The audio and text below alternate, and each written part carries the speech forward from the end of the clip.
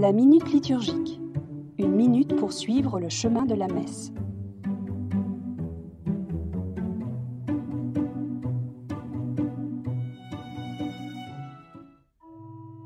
Avec les anges et les saints. La louange est au cœur de l'action eucharistique, en particulier dans ce moment que l'on appelle la préface. Étymologiquement parlant, ce mot désigne non pas un prologue, mais une proclamation solennelle.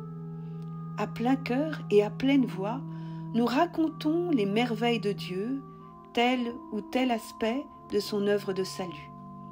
Par exemple, « Ton amour est si grand que tu nous as envoyé un sauveur.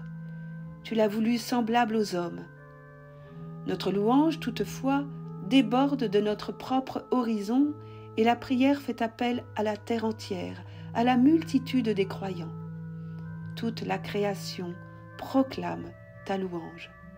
Mais ce n'est pas encore assez, et c'est le ciel même qui est appelé à la rescousse.